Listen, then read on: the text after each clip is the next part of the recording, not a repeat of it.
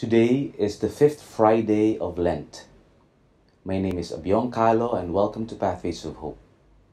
Allow me to share with you my own reflections on today's Gospel reading, taken from John chapter 10 verses 31 to 42. You probably have noticed this, that as we are approaching and coming near to Holy Week, the daily Gospel readings has been slowly building to a crescendo through greater hatred of Jesus. Just like our Gospel today, some of the Jews who were gathered around him in the area near the temple, or known as the Solomon's porch, they were trying to trap Jesus and ask him this question: just tell us, if you are the Messiah, tell us plainly. And they were hoping that Jesus would say something that would be construed as blasphemy. And indeed, when Jesus said in verse 30, I and the Father are one, they thought that, okay, we got him.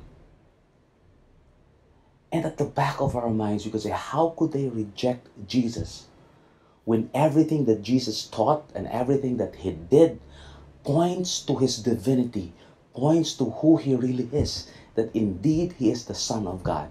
How can they reject him? Well, my dear friends, when we looked at the world we live in, when we looked at ourselves, our lives, and the lives of those close to us, it doesn't take long for us to discover that we, all of us, myself included, would pick up metaphorically that stone of persecution and we persecute Jesus. How do we do that?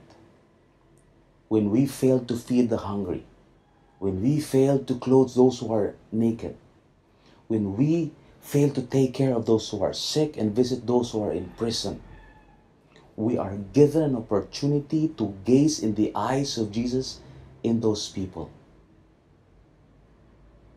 But what do we do? Do we realize that we're actually gazing in the eyes of Jesus through them? Or do we look away and lock ourselves in the prison of our own desires? We are given an opportunity every day to gaze in the eyes of Jesus.